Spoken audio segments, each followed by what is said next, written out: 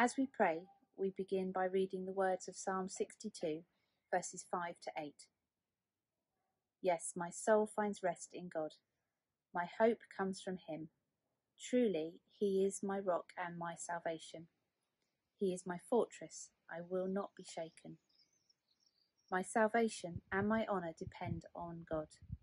He is my mighty rock, my refuge. Trust in him at all times, you people. Pour out your hearts to him, for God is our refuge. At the end of each prayer, I will say, "To you, O Lord, I lift up my soul."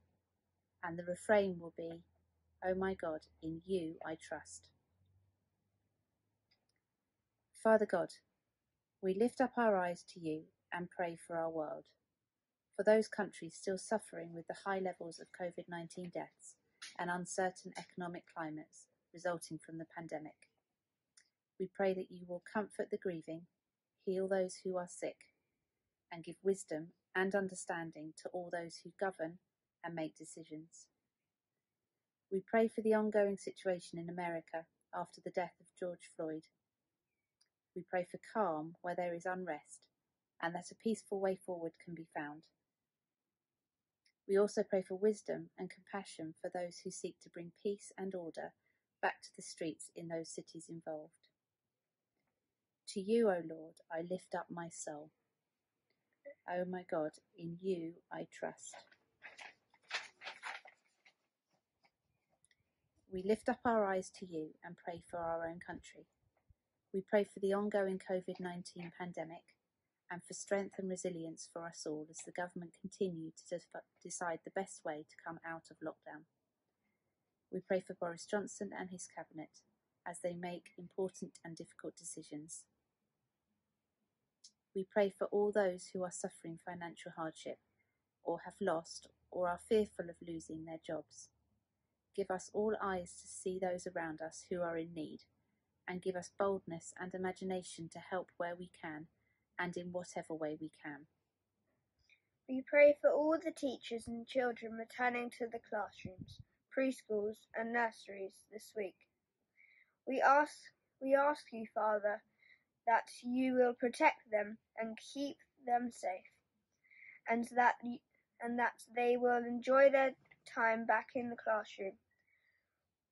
We pray for those children who are still learning at home. We pray that they will stay well and enjoy the time they have with their families. To you, O Lord, I lift up my soul. O my God, in you I trust. We lift our eyes and pray for our church and community.